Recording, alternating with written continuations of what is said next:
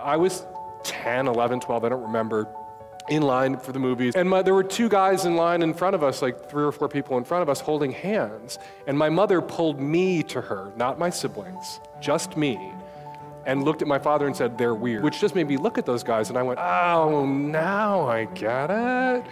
I'm weird like they're weird. And I looked at them and I thought, they look happy, they look like they're in love.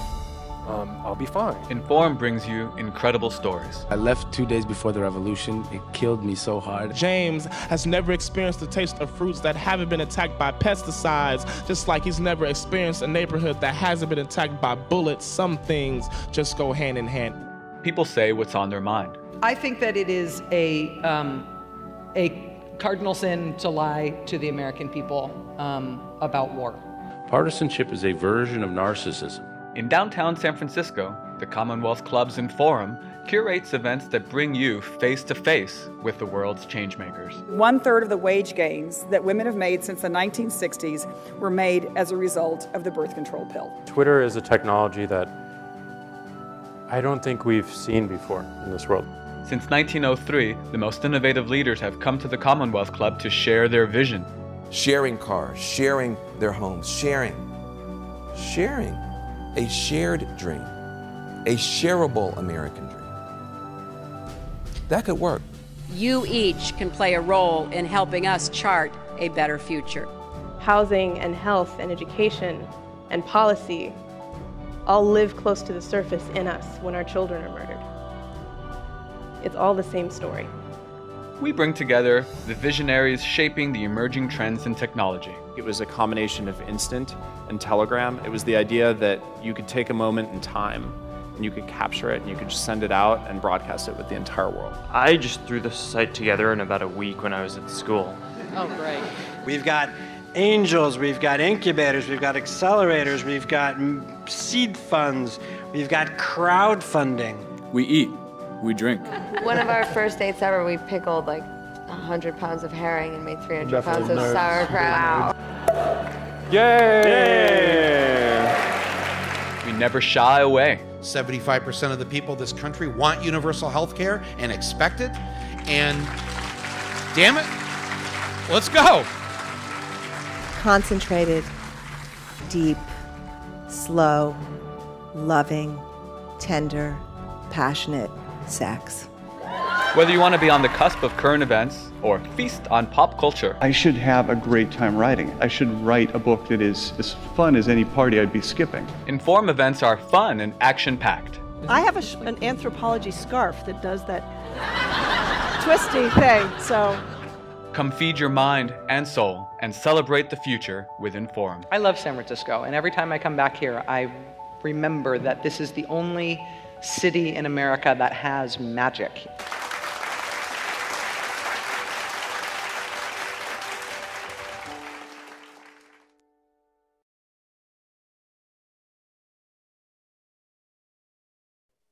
Hey, good evening. Welcome to today's virtual program with INFORUM at the Commonwealth Club. I'm Alexis Madrigal, staff writer at The Atlantic magazine. Today, I could not be more pleased to be in conversation with my old friend, Roman Mars, and my slightly newer friend, Kurt Kohlstedt.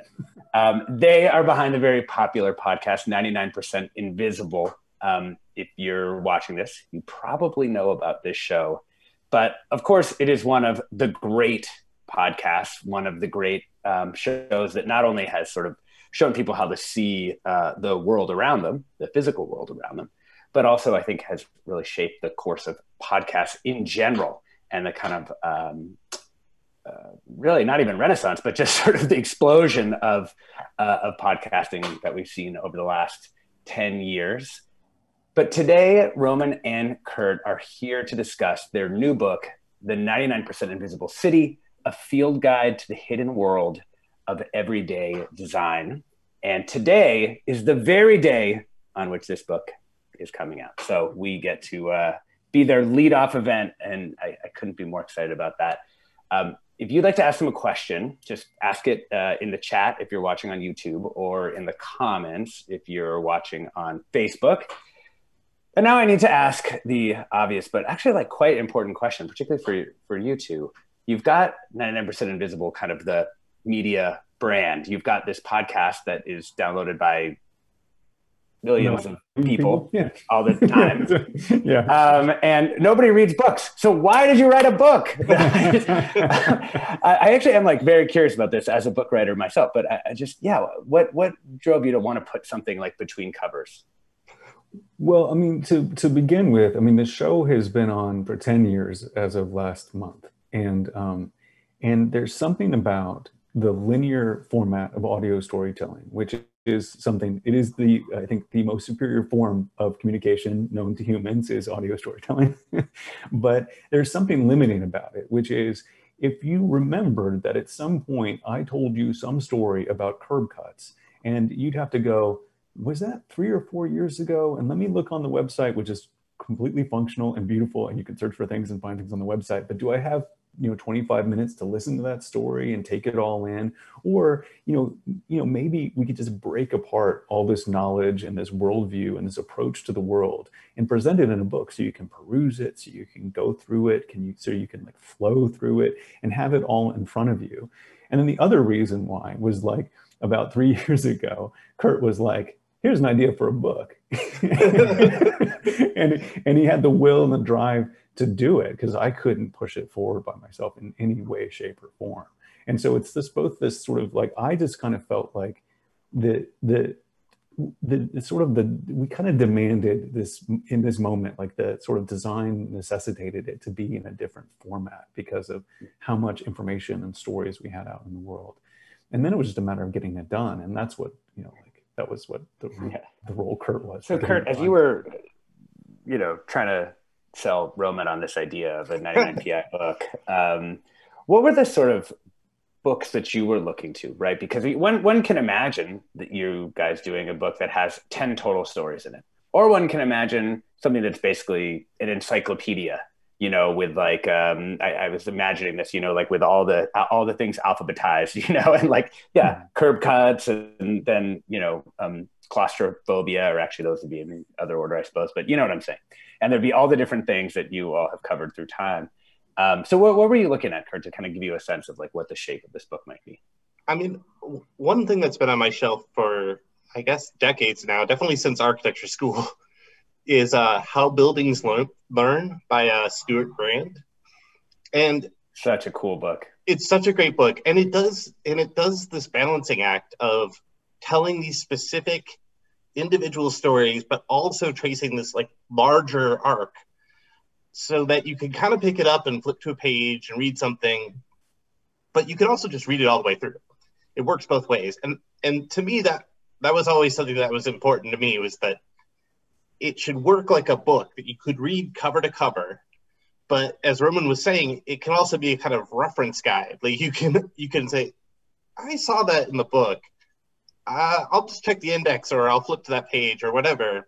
And each of these entries is sort of self-contained as well. Yeah, I love that idea that like a lot of coffee table books, they're designed for sort of like flipping. But I think it's an introduction to the book. You guys talk about wanting people to maybe like follow their own like paths of desire through the book. Yeah. And why don't I'm going to try and sprinkle in a few of like the little stories from the book. So just to kind of like give it the flavor of, all these like fun things. So why don't you tell us about what paths of desire are? Well, desire paths are just these paths that people take that are not designed for them to take. So if you can imagine like a sidewalk with a 90-degree turn coming up ahead, but you see this vast expanse of lawn that's directly to your side, and you could just cut across that lawn to get to the place you want to go to. Maybe it's the entrance of a building, maybe it's something else. Maybe you just want to take a different path with the grass underneath your feet rather than concrete beneath your feet. But once you take it once, you tramp down the grass a little bit, and then someone sees that and they tramp down that grass, and then it becomes this little rut of dirt. And then that's a desire path, and you can see them, they're reinforced by other people. And we're kind of fascinated by those things because they exhibit something really kind of special and sort of fundamental to 99% Invisible, which is a design intent and then like a practical usage, and how those two things collide and how they talk to each other. And that whole interaction, that conversation between how a person lives in a city and how a city is designed is what makes cities amazing. That's why you can do a book like this one that's 400 pages and probably do 1,000 more of them that are 400 pages long, because that interaction is so rich with just telling us who we are as humans, through the lens of the things we build. Yeah, I want to talk about the design intent here a little bit, only because you look at just the sections of the book, right? And oftentimes, sections of books try to be parallel to each other. You know what I mean? So your sections of the book are inconspicuous, conspicuous, infrastructure, architecture, geography, and urbanism. And I kind of I looked at it and I was kind of like, wait a second. Like, I was like, writing things on the wall. Like, what are the connections between those particular words and why that order? And was that like sort of an evolved system, or did you go into it going like, no, these are like the sections that we want here? Let me stand back and let Kurt take this one. This was a thing. I'll pull on my sword for this one. So there were sort of two parallel ideas, right? One was to organize things by topic, right? As you would, architecture, geography, urbanism, etc.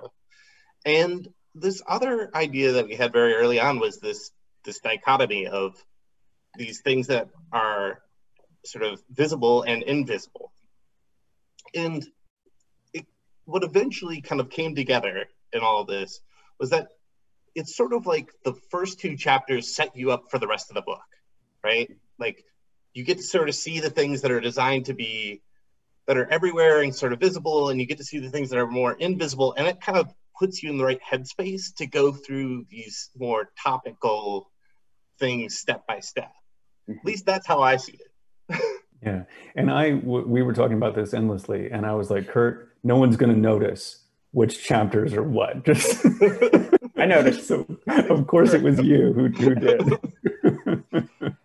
One of the things that I think is really interesting about thinking about a book like this that isn't, because you pick up a book that's more of like an atlas or a field guide or something like this, and that you can go through it in different ways. How did you kind of try and signal to people where they might dive in, like kind of provide these, in magazine making world, right? You might have like the front of the book and you'd have like different entry points for people. So, some things about magazine, you kind of want, a big picture here. Like how did you, because I know that you guys were also just very involved in the actual design of the book itself. So how did you think about like where to set people off on a particular path aside from the traditional kind of chapter, page 1 to page 400 structure? I mean, I still think mostly that people go through it in order. I'm kind of like, that's the way I do things, but we just sort of gave them the permission to move around, knowing that there was some density to it. But what's very clear is each of the stories really do build on each other. And one of the things that we adjusted in the process was we originally had like truly joining sentences where it would hand off to the next essay, like it would almost introduce the next essay. And this was something that when we sent it to our editor, Kate Napolitano at HMH, she was like, don't do this. She was like, if people are following that path, they'll read the next one. So they don't need to be introduced to it. And if they're not, this is just a distraction. This is just bad. And that was really revelatory for us. Because as a radio person, I think about segues all the time. And all I want to do is have a clever segue, and I talk to post, and then the beat goes up, and then I go to, this is how I think about the order of things. And so a lot of it was thinking through, like allowing that, letting go of some of that control to allow people to do things more than like guiding them. Because in a linear audio format, you're completely the guide. There's almost no way for people to skip around. Mm-hmm. So yeah, that was like a big learning process for me personally. Yeah, and I will say too that we do have a visual hierarchy. So, yeah. I mean, you can literally look at the spine of the book and you can see where the chapter breaks because we have edge-to-edge printing.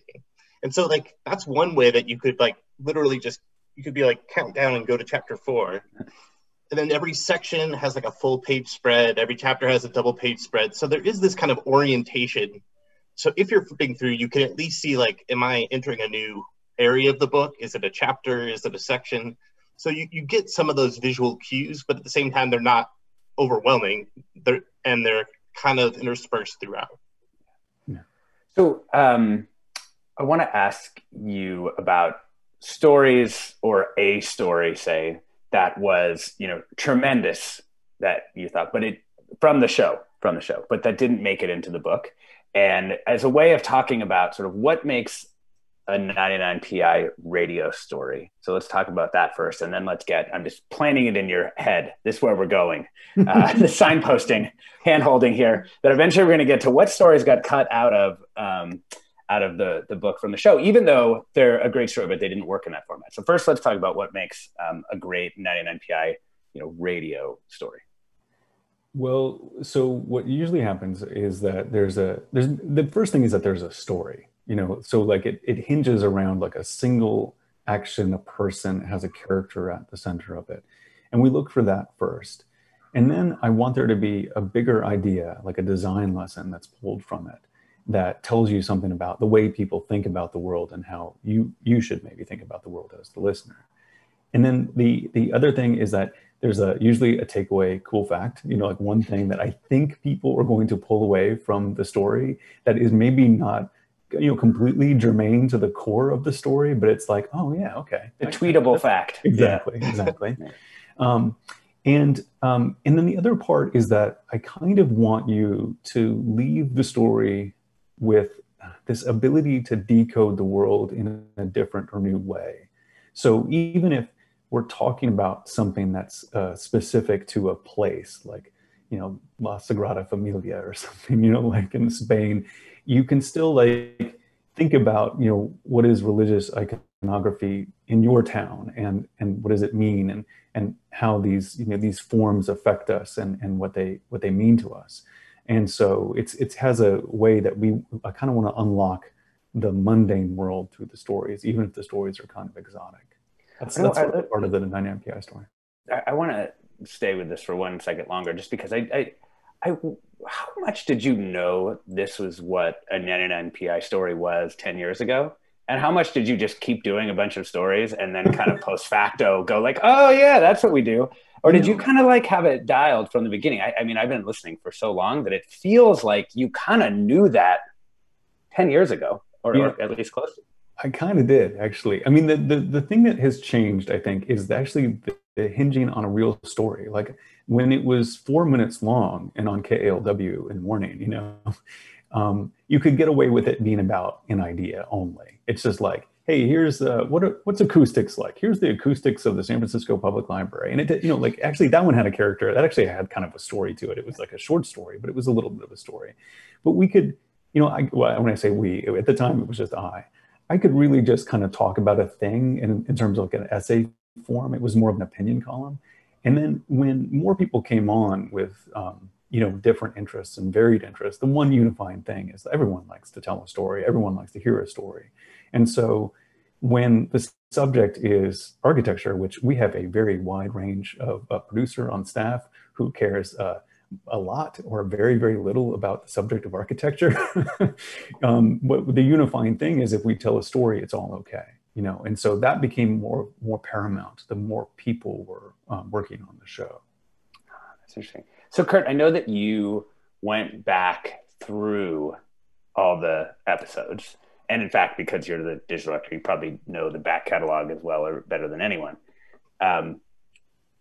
What do you see? Do you, like, from where you sit, do you notice a big change in what has happened with the show, or do you see more continuity there?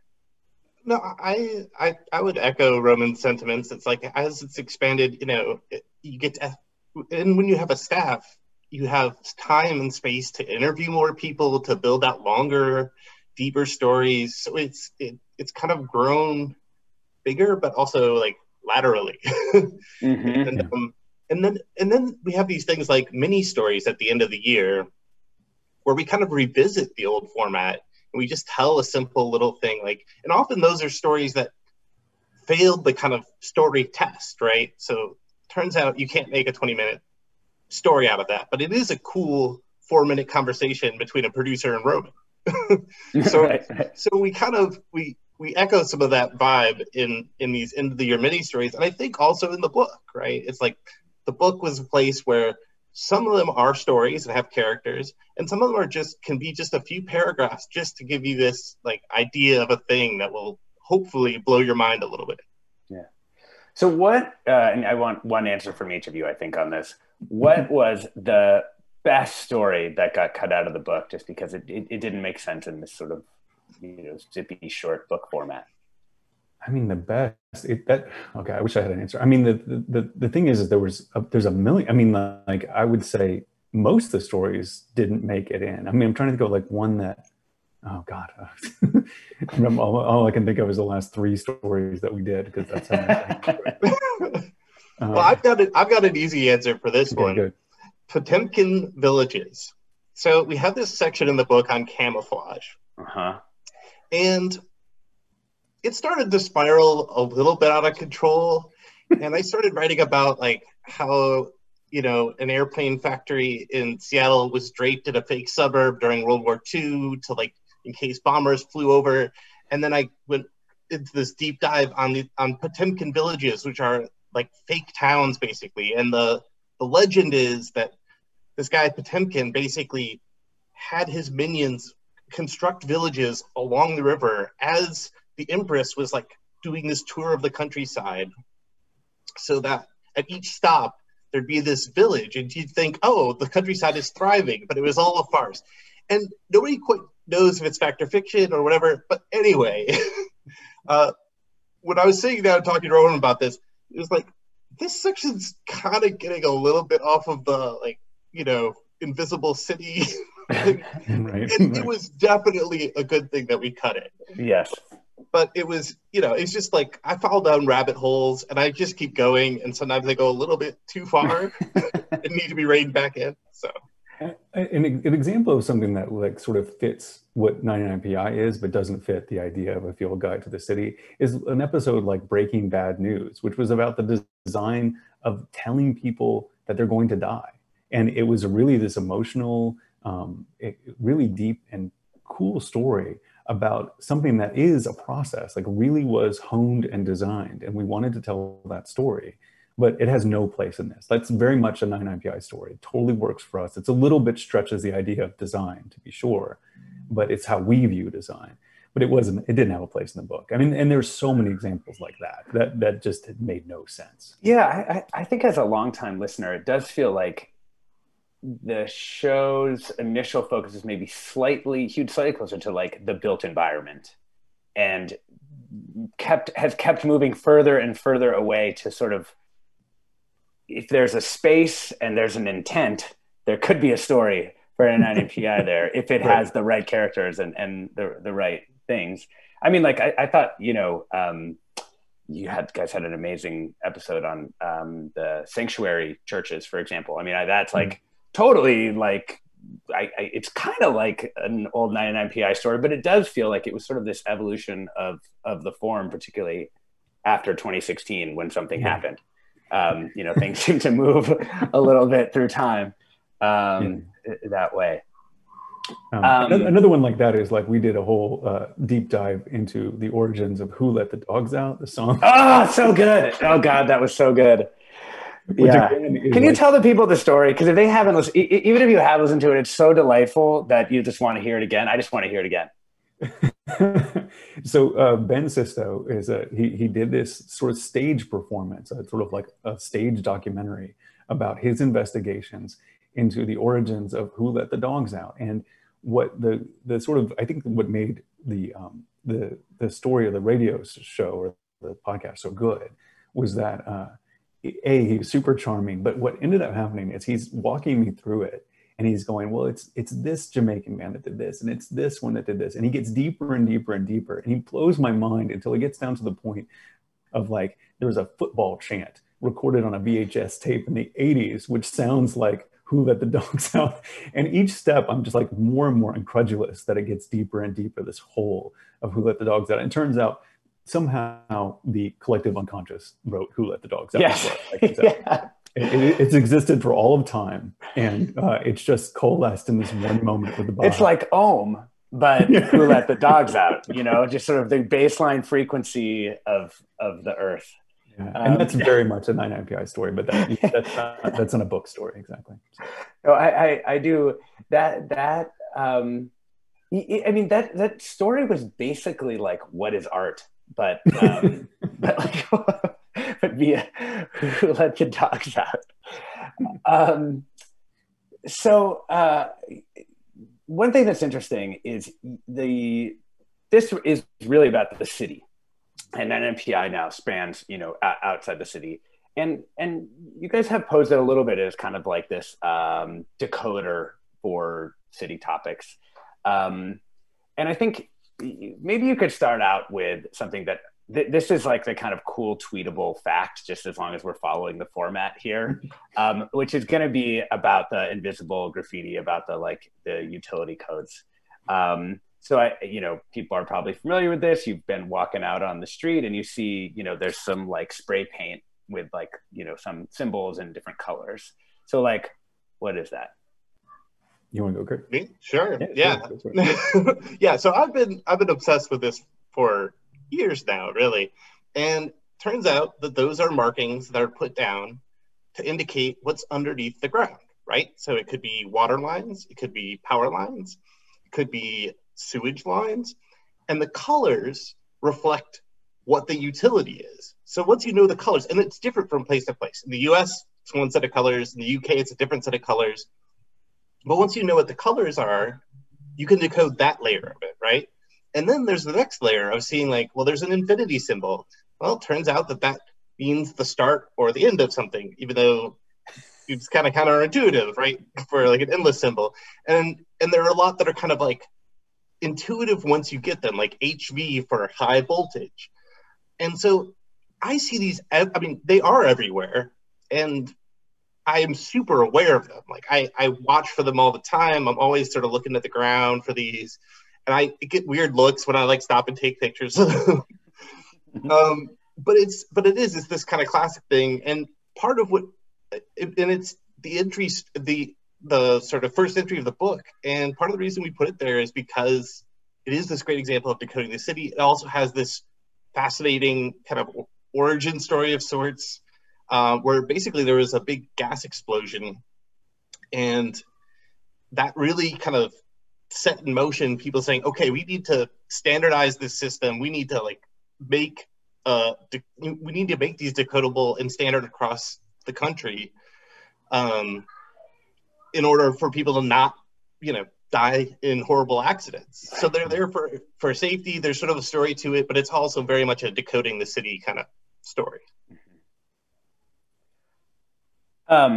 We also need to have at least one, maybe two local San Francisco stories. Because, you're walking, let's call it San Francisco Bay Area. Okay. So favorite San Francisco story from each of you?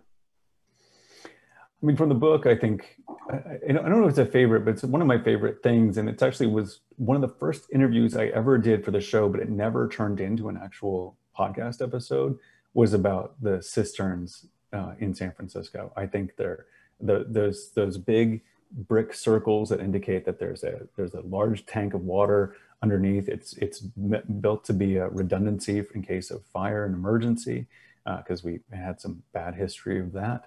And this is one of those ones where, it's in the middle of a chapter about water and our relationship with water and our infrastructure. And it's just one of those, hey, look at that thing. That thing's cool. It's sort of like, it's a pretty basic concept. And that's kind of one of the reasons why it never really made it as an episode, but it makes perfect for the field guide.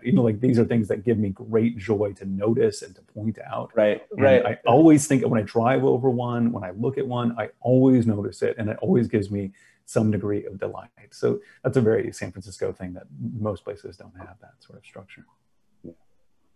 I'll pick the Transamerica Pyramid. Oh. Which was an episode. Yeah. Or was it an episode? I can't remember when. It was certainly before I joined the show. It's the third episode, maybe. The third episode? Oh my gosh. Yeah. And so it was a real pleasure to sort of dive into that, flesh that out, and it's a really fascinating structure. And I'll be honest, I never really liked it until I listened to that episode. That episode gave me new appreciation for this building. What was it about the episode that made you like it? So the kind of key to this building is that it has blocks, coming and going on all sides like most buildings, but it also has this one road that comes in at an angle.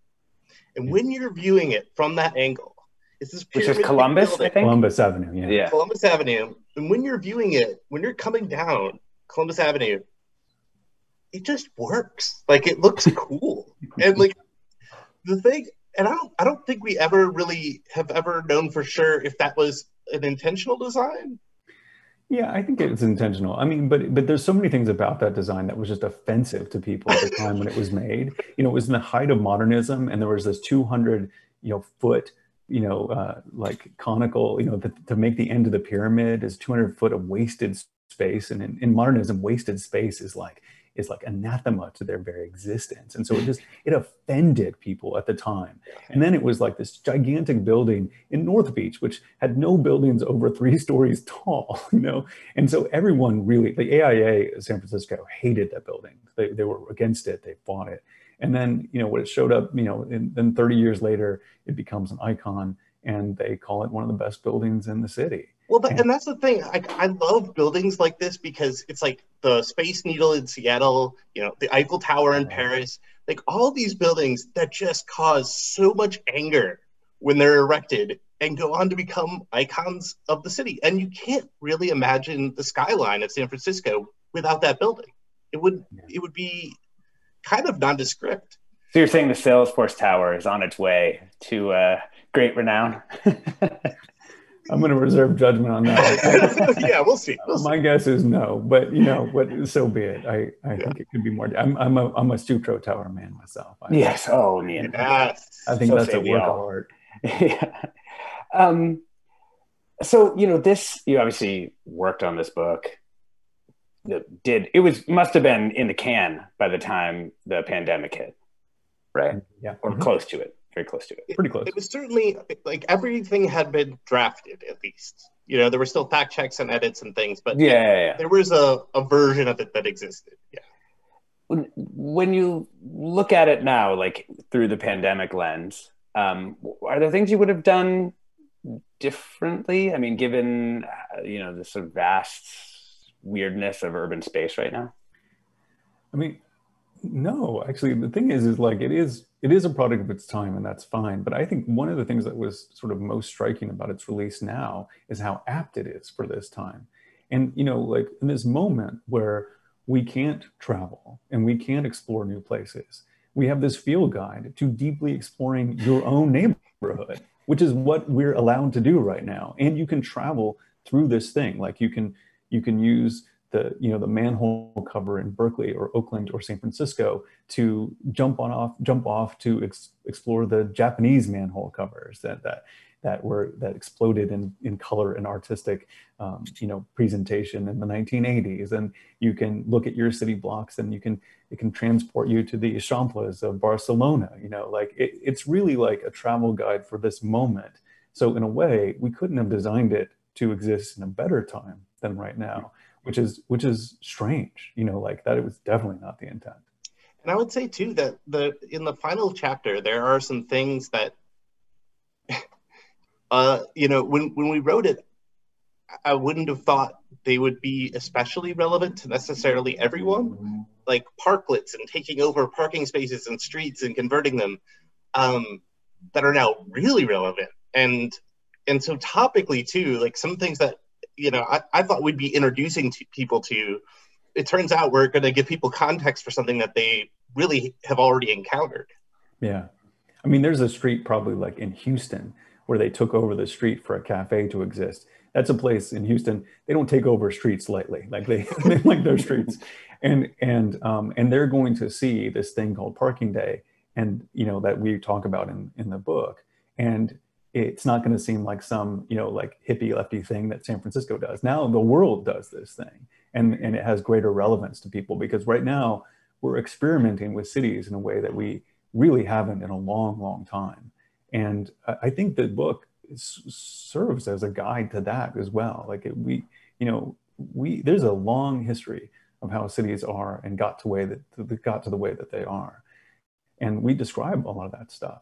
And what it gives you the mindset. It sort of like anchors you to this idea that cities have to be a certain way. They have changed a lot, and they're going to change a lot right now. And it's going to be really interesting to see what happens next. What do you think is going to happen? I've actually just been dying to ask you this in general. I mean, I have lots of fears, and I have some hopes, but I have lots of fears. My big fear is that we were about to hit this point where I think public transit is going to really hit its moment. And then, now BART ridership is down 90%, and it's really painful to see that happen.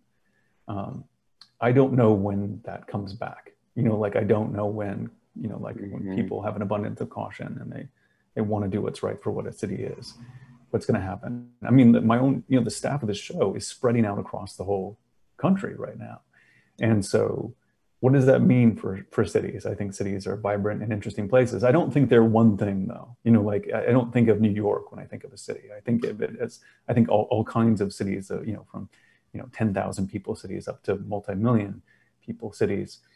So public transit is the one I'm worried about. I wonder about elevators. Like, who's going to feel good on elevators? Are tall buildings going to feel weird again? I mean, there was a time period where the top floor in a building was the least desirable floor of the building because elevators didn't exist. And so it took a real effort of marketing to make the penthouse into a thing. And it had to be, the elevator was the thing that made that possible. And so I'm curious about that. I don't know, there's a bunch more. Yeah, and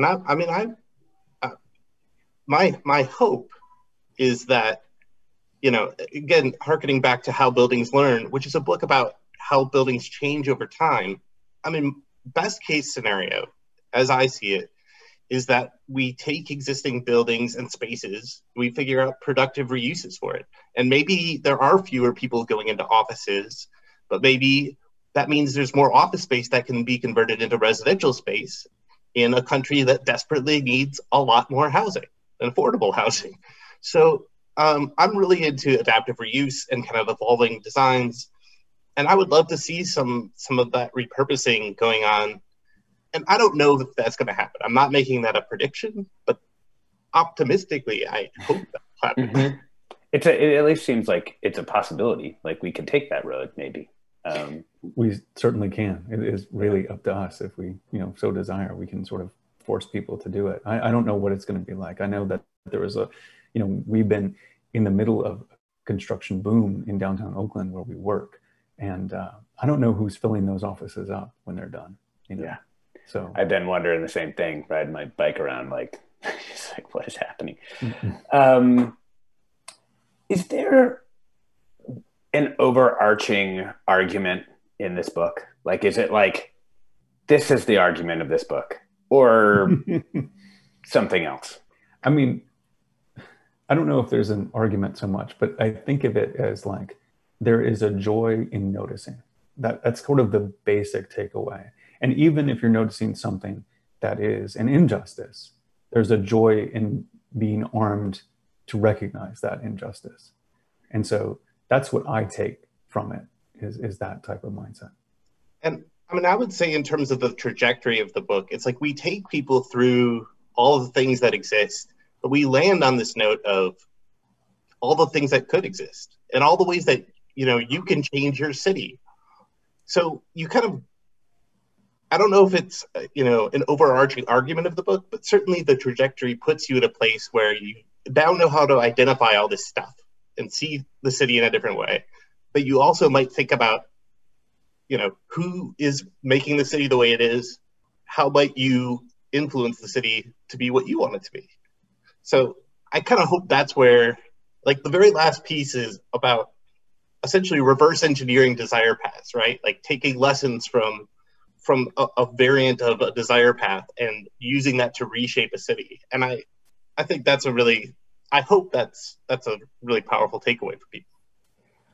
I think one of the reasons I was thinking about it is that, I think, you know, Roman and Kurt and myself, we kind of came up at a particular time in media and sort of the internet where there seemed like, you know, you could just sort of recombine the existing kind of elements of the world and in a not necessarily apolitical, but just not like that politics, like traditional politics were not sort of like foregrounded in a lot of the stuff that certainly that I was writing, but also I think early 99 PI too. It wasn't like the politics of these things were not quite explicit.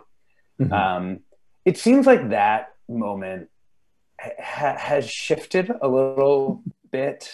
I mean, and not just since 2016, obviously, Black Lives Matter movement, you know, before the election and after it as well. We're in a repoliticized moment. And I just kind of wanted you to maybe think aloud about sort of how the work that you had done in the past sort of intersects with this sort of, you know, reinvigorated traditional politics. Well, so I can tell you, so the day after the election in 2016, okay, the staff was in the office in Oakland and they watched the election returns on a projection TV on the wall. And I had to come in the next day and pick them up off the floor and tell them it's still worth doing our job. We still provide a service to people, even if it isn't as part of the direct resistance.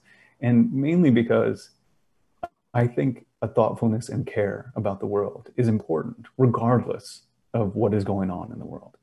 And so that is the sort of the ethic that sort of holds the show together. But we are humans who live in this world who make this show. So when stuff happens, you will hear it on the show. Like, you will hear our reaction to it.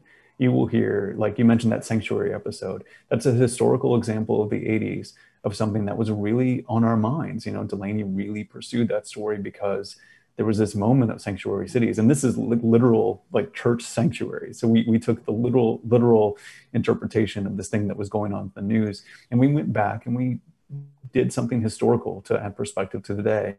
And that's kind of how we approach these things most of the time. You know, 99 PI, it's pretty much a history show in disguise. You know, like, that's why I like it so much, I think. Yeah. And so, but what points us to that history is what's happening now. And so this happened when the quarantine started. You know, we had shows lined up, and the first one we did was me walking around my house just describing what was in the house and little design stories of what a hallway was and what windows meant and things like that. And the idea was both to do a delightful, fun show that was reacting, but also to place the show in the world so that when people got it, it didn't seem like it was coming from Mars, to play on words. But it felt like it was this moment that was like, that we had to exist in the world to be relevant. And so even though I wasn't really talking, I mean, I did eventually talk about the quarantine a little bit and sort of make it a call to action, that staying inside was an action, you know. But it was about, you know, just connecting with people. And so the next few episodes we did after that were like about masks. They were about toilet paper. They were about what happens when the world stops and what are the scientific experiments you can do when the world stops. We have this weird opportunity right now. So let's look at, you know, what can we learn from it? And so in that sense, like, we always exist and live in the world and react in the world. And it'll never be like, it's never really a show about politics, but, you know, like, we can't help who we are. We're going to make the thing it's a personal show, even if it's a bunch of us. Well, and in a lot of cases too, I think it's you might not see the thing of the day in the episode itself, but as soon as you listen to it, you know, it puts the day into a different context. So even if we're not mentioning what's in the news or whatever, it's like you get that that we're speaking to something in the world. Even if we're talking about something like Sanctuary, you know, like going back 30 years and not necessarily talking about what's going on right now, but we're talking about something that, you know, exactly, you know, what we're speaking to in the sort of day-to-day world. And there's weird things about chance, you know, like, we did this story about this Black paramedic corps in Pittsburgh that basically invented paramedics for the modern era. And it started in the 70s. we started that episode about a year ago, and it hit right at this moment where people were thinking about, defunding the police and what are things, because the main culprit in that story was that when something happened, some accident happened, people called the cops, and they were not the right person to do this. They were not EMT trained. They didn't know how to take care and stabilize people. They just got people to the hospital. And this group of Black men from Freedom House became like paramedics. They invented the term in that moment. And it came out in this moment where we were thinking about, well, what is the role of the police today? Like, what does it mean to have, the police like handle everything? And maybe they shouldn't, because they had that discussion in the 70s, and they came up with this thing that we think of as, completely fundamental to our life in terms of an ambulance response unit. And there's probably a million things like that today that we think is handled by someone like a cop or someone else that could be handled by a specialist and could make the world a little bit better place. That story started way before people. I don't think the term defund the police was in the popular lexicon at all, but it came up. And so sometimes that just stuff happens by chance. We're going to go to questions from the audience in just a little bit. But while I have you here, I do want to ask you a little bit about what you see in your podcast world and in your media sort of crystal ball. Obviously that landscape has changed like a tremendous amount. We no longer just have like Apple dominating things. Spotify, I feel like I listen to your podcast all the time on Spotify. Like the distribution landscape has changed. There's way more players. And what do you think about the changes in that podcasting world? And is it easier or harder to sort of make a living for this crew now than it was a few years ago? It's easier to make a living if you already have a show. I think it's harder to launch a show today, for sure. It's harder to get noticed. There's more shows out there. Having an established show, when an industry develops around you, and trust me, like the industry like developed like around me, like it may be something to do with me pushing it in some directions, but it was like, it's a lot easier now in that sense if you already have a show, but it would be really hard to launch a show today. Yeah. And that the landscape of money and things in it, there's some things that makes it easier, some things that it makes it really, really hard. COVID was tough, like in terms of the commute changed the pattern of people listening. So it was a little hard on the show, but we weathered it pretty well. But now, my NPI has 12 or 13 people on staff, like a podcast can support those people and pay them, like a decent job, decent wage in the Bay Area. And that's an amazing thing. I mean, I was like in the beginning when I, managed to eke out like $30,000 in the show in a year, like I was shocked. So that's totally changed. I mean, my personal take on this has always been that podcasting is sort of the best format because you can have like a team of, between 3 and 10 who are all just like doing something they really love together, and like small magazines used to work like that. You just cannot make a small magazine work in that way. And no website can actually make enough money at that size to do it. So you've ended up with this kind of, there's like small like production companies that can do some video that works like that, and then podcasts. And where is there the most sort of like creative firepower right now out there, and like the most sort of innovative and interesting work? It's like in sort of that kind of documentary film, and it's in the podcasting world. And that's it's just wild that that's how you make really good stuff, and yet the media business essentially has no model for that anymore, aside from these couple things. Yeah. I mean, it's hard for it to really, really scale, for in some sense. Like we've kind of tapped out of our ability to like, you can only sell so many spots, you can only put out so many episodes. And so it's kind of hard to make it into the business that the newspaper industry was, 20, 30 years ago. But I think you're right. I think it's a great time to be, like doing this. I mean, I love the show. I love that people care, like that was not a foregone conclusion 10 years ago, that's for sure. Let's do something really fun from the audience questions. Who designed the 99PI challenge coin, and what is the meaning behind the symbols? I think you guys even have one there, right? Yeah, yeah, yeah. I mean, of course you must. I didn't mean to like challenge you on the spot, but. So yeah, Kurt, you had a lot to do with this one. Let's Yeah, so we worked with much more. Those were the designers. We kind of, my first idea was that we might do like a callback to the original challenge coin and have like a series of symbols, and Roman kind of vetoed that, and but it was a good veto because it led us to this, right? And so, you know, the front is a manhole cover, and you can see like the little pick points. Like this is where you like leverage something in to pick up the manhole cover. Yeah. And so that's great. And then on the back, it was like it literally was like, okay, well, what is something that's super quintessentially of the book, of the show? And it's round. And so we do the cisterns, right? The cisterns we were talking about earlier. So that's what this circle, this inner circle is one of those cisterns. And Roman had this clever idea, and I don't even know if you'll be able to see this, but in the very middle, the cistern cover design is an echo of the front, right? So it's like the coin is like embedded on the street. These people are kind of like walking over it, and it's like, will they notice? That's good. Yeah, and then arrayed around the edges are, of course, these utility markings that we were talking about earlier. And just bringing it all together here. Bringing it all together. Yeah. So it's kind of like, well, once we have the cisterns in there, like the first thought was put the cisterns around the edge, right?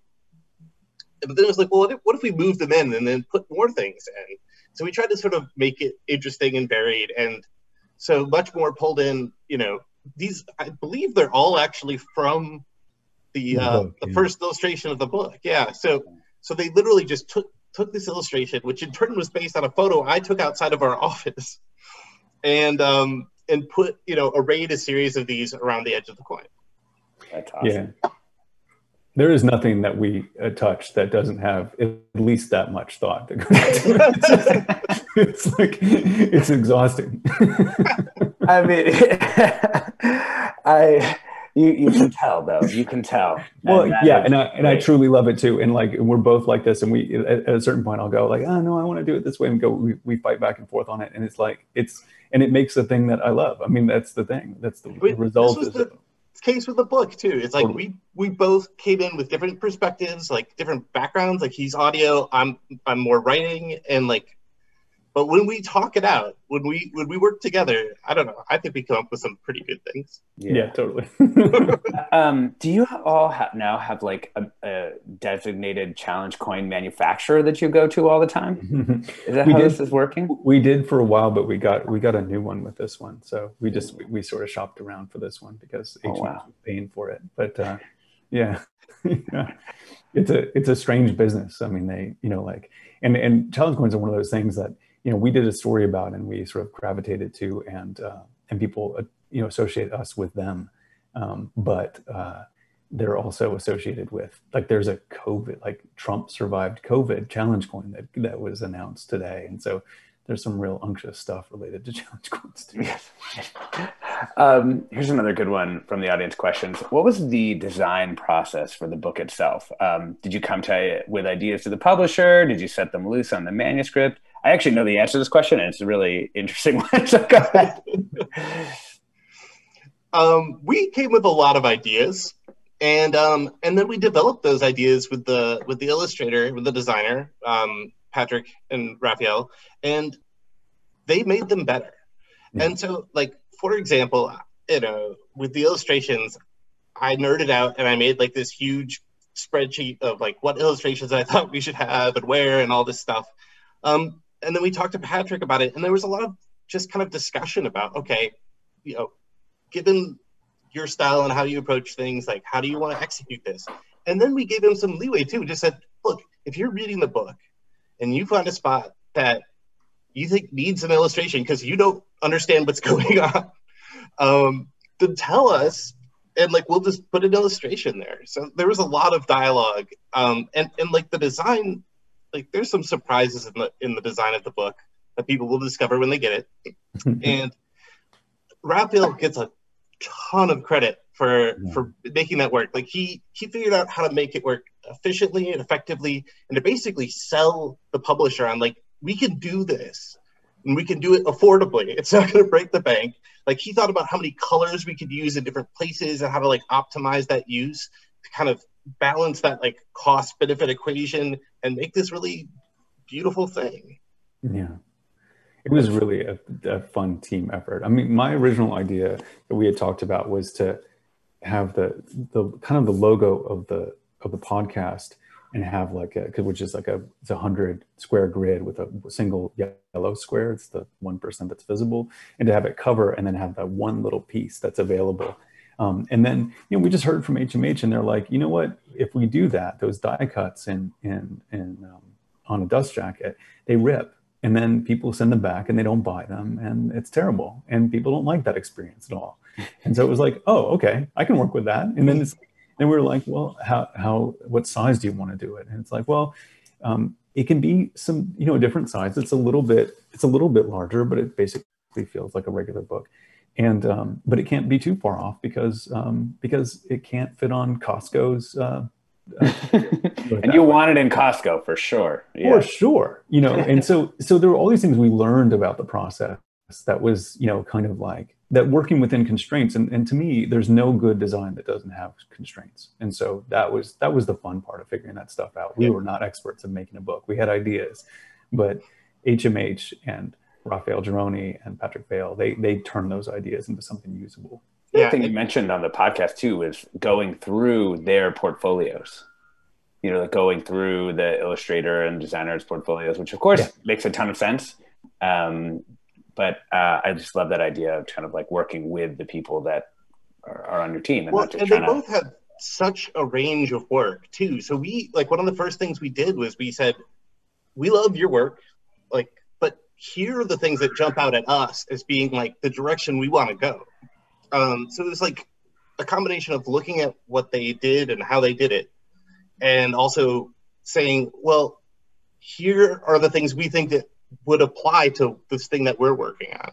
And I even got a surprise when I got my copy in the mail. I didn't realize that the text is embossed. Did you did you know that? I like picked it up and I was like, the text. But I got a design surprise when I picked it up. It's great. Yeah.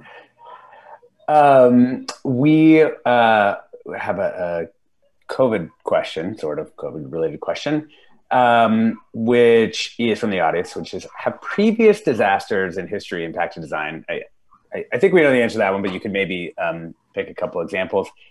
And if so, are there lessons and lasting effects on design in this case, not just like on the city, but on the practice of design, I think is the question there.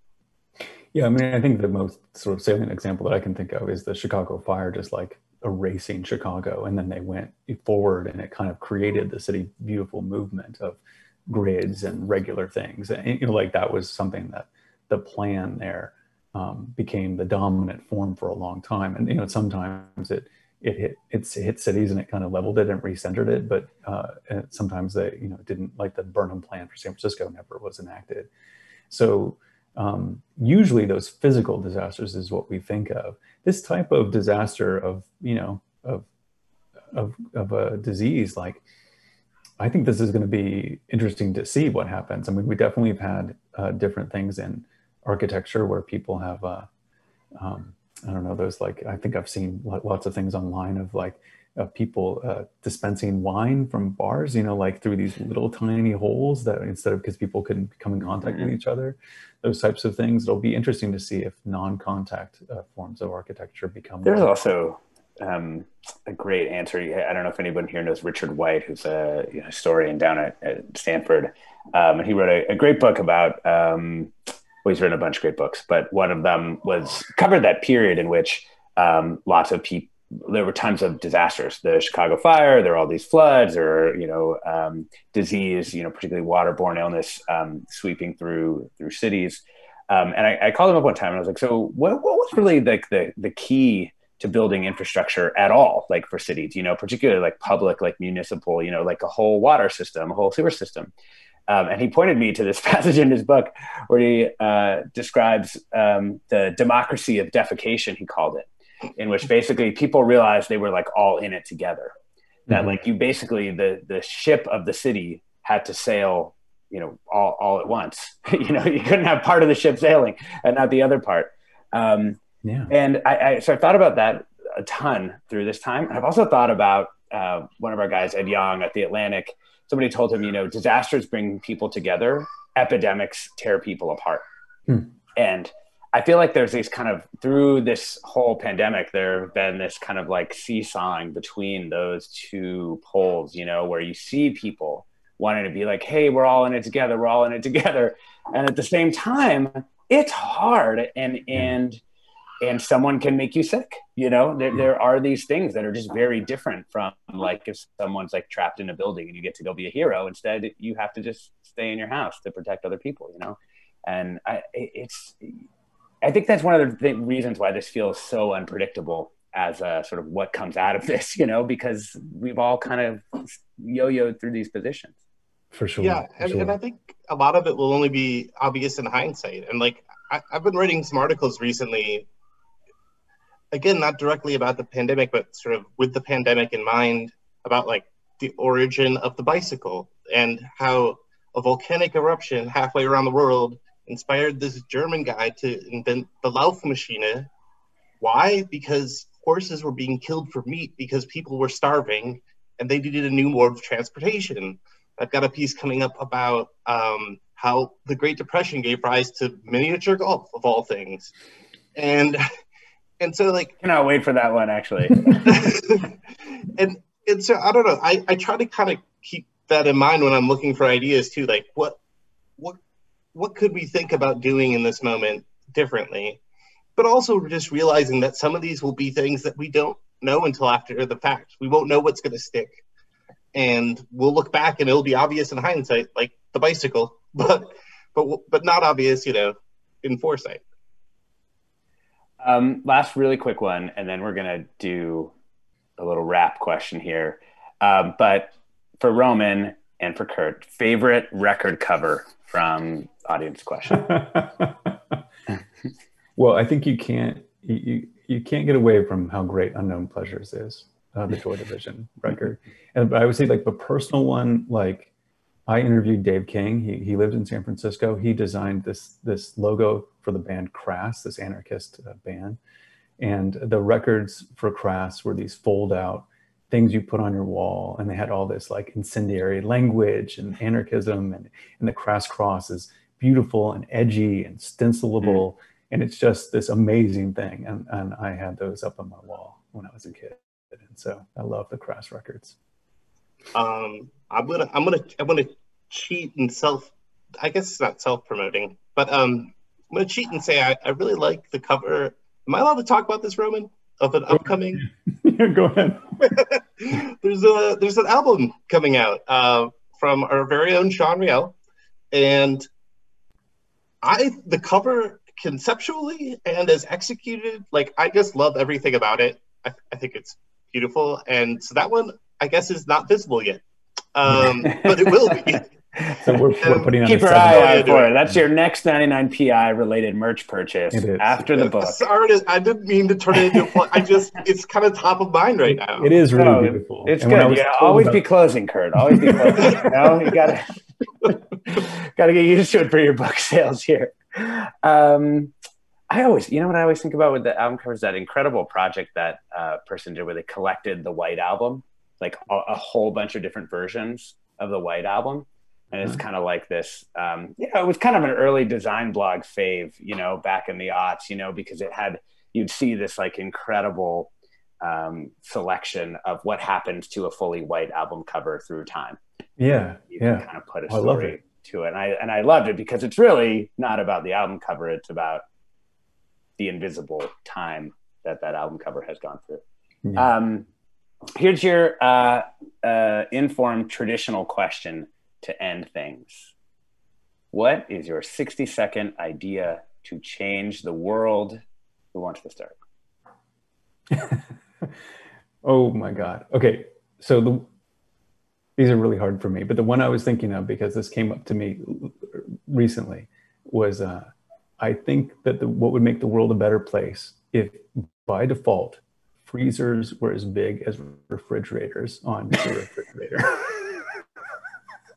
I think that this like 70-30 split is super bad, and it doesn't fit the modern world, and it should be 50-50. I'm for that. I think that would make the world a better place. Also massively increase the amount of artificial cryosphere on this Earth. It would, absolutely. We have an episode about that too. That's good. Kurt, how about you? I think the whole world should adopt tilt and turn windows. Oh. And what a tilt and turn window is if you hold the handle and you pull it one way, it tilts back down towards you. And if you turn it the other way, it opens like a window or a door. And these things are all over in Europe. And I'm obsessed with them, and I have been for a long time. And they make life better. They work in a variety of ways. They're extra thick, so they have like good thermal properties, so they're sustainable. And I just think everybody would benefit from having all of the windows in their home be tilt and turn windows. Yeah. That beautiful, true to form answers, you two. Thank you so much, Roman Mars, Kurt Kohlstedt, for joining us today in INFORUM at the Commonwealth Club. And we also just want to remind our viewers that their new book, The 99% Invisible City, is available now. And if you'd like to watch more virtual programs or support the Commonwealth Club's efforts in making virtual programming, visit commonwealthclub.org/online. I'm Alexis Madrigal. Thank you, and have a great night, everyone. Thanks. Thanks, Alexis.